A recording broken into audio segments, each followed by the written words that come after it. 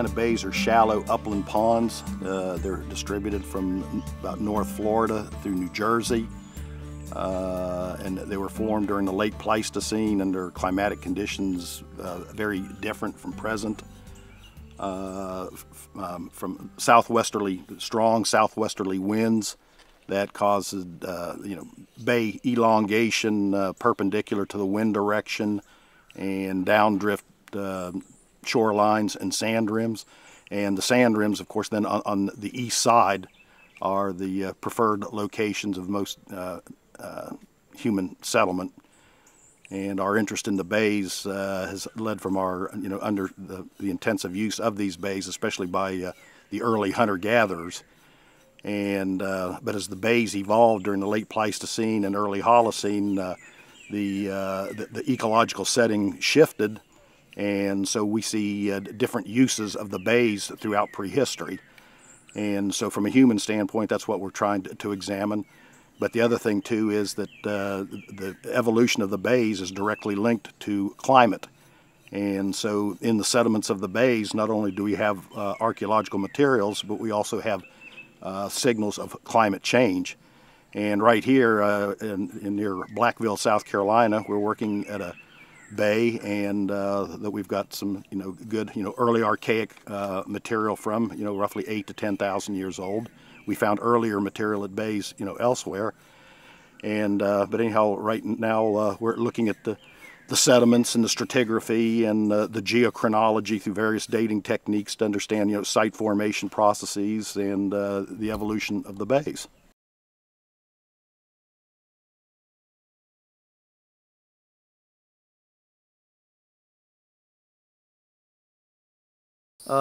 Dr. Ivester and I are basically working on this profile here, and we're taking measurements with the magnetic susceptibility meter. And what that does, it gives us a measurement of the susceptibility of the sand grains to be magnetized. And we're hoping we can use that as a proxy for understanding how this sand ridge has built up through time, and hopefully it gives us some information about cultural activity or such as fire or occupations through time, that people living on the sand ridge, or depositional environment. You want to go into anything else on that? Yeah. Well, this magnetic susceptibility of the sediments here respond to several different factors. So we don't. It can be affected by the mineralogy of the different parts of the different layers, or the microbial activity that can produce a higher magnetic susceptibility. So we're taking readings down column here, and we're going to look at relative variations in the susceptibility as you move down the sediment column, to try to use that, like Chris said, to identify if there's any stratigraphy there that's not visible, but that we can pick up with the susceptibility. The way this works, though, is you can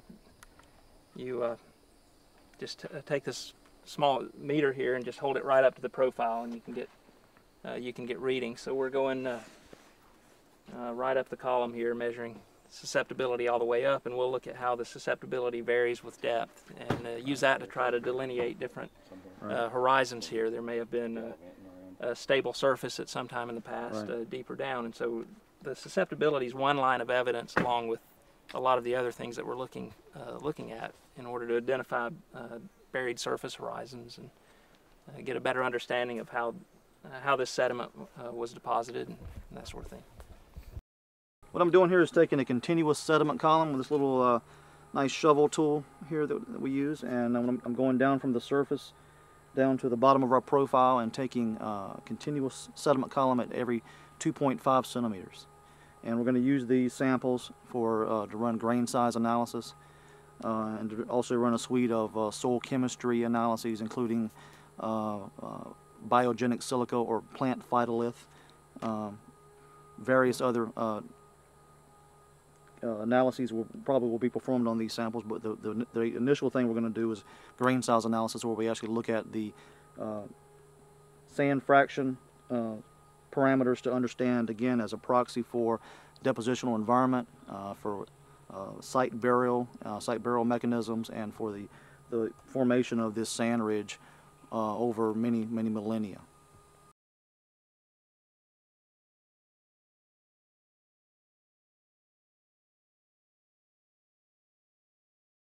Some of the more interesting and quite unique things that we found at some of our bays, in this case Flamingo Bay, on the SRS, are we found the presence of these stone gastroliths or gizzard stones from probably waterfowl or perhaps even wild turkey or other birds.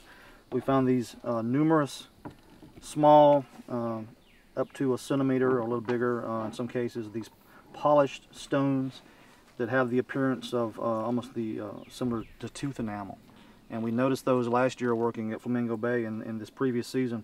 We really paid a lot of attention to them, and we found that they clustered probably in the early archaic levels of the site, and they were also definitely associated with things like retouched flakes, utilized flakes, other artifacts, flakes or debitage, charred hickory nut, perhaps even some hematite, calcined bone or burned bone. So all of these were found in association with these polished stones, which indicate there was probably a lot of mass processing of waterfowl going on at least some of these bays, in particular Flamingo Bay during the early Holocene, 10, 12,000 years ago, when it was a much more open water environment. You may have had large migratory waterfowl coming in at certain times of year. The presence of hickory nut possibly indicates fall use of the site in the fall of the year. So there may have been both processing hickory nut for food and for possibly smoking. Yeah, possibly smoking meat. If you're mass processing the meat, the only alternative, real preservation is either going to be drying or smoking. And the use of hickory nuts for fuel doesn't make sense, but for smoking greasy meat, like ducks tend to be greasy, right, would fit in very nicely. So we plan on doing some inorganic chemical analyses of the sediments to see if we can make that connection. Well, and of course, this is one thing that probably has been ignored by archaeologists for a very long time. And for the most part, pebbles or things that look like pebbles are discarded in the field, and they're not collected. And we ran across these. It was sort of a serendipity in that we were collecting every pebble with efforts to look at sort of geological processes and site formation issues. And in doing so, we noticed these polished gastroliths in numbers that were certainly probably indicative of some kind of mass waterfowl processing.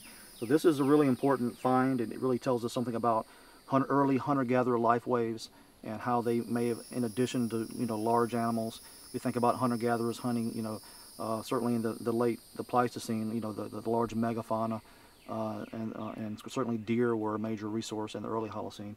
But these guys are also probably really focused on not only waterfowl resources, but turtles and anything else they can get in these bays. So it really drives home the point that these bays were a major resource draw throughout the Holocene, but certainly during the early Holocene, maybe more so. Also, at Flamingo Bay this year, we were fortunate enough to excavate the broken base of a Clovis point, which is made out of an exotic raw material, referred to by some people as a welded vitric tuff. So we actually excavated this year from Flamingo Bay, which indicates we have the presence of a Paleo-Indian occupation, the earliest, very obviously recognized cultural group in North America, 13,500 years ago. So, and the fact that it's made out of a very exotic material, a very non-local stone, it certainly indicates the potential that this has traveled a great distance, perhaps even from North Carolina or other stone sources where they have other very fine grain, high quality metavolcanics. And so this is actually another thing that we're actually testing this rock chemically to see if we can match it to some of the sources in North Carolina that we've looked at that have very similar types of rock. And that goes along and reinforces the idea that these very early hunter-gatherers, especially Paleo-Indian and early Archaic, had extremely large territories and seasonal mobility patterns.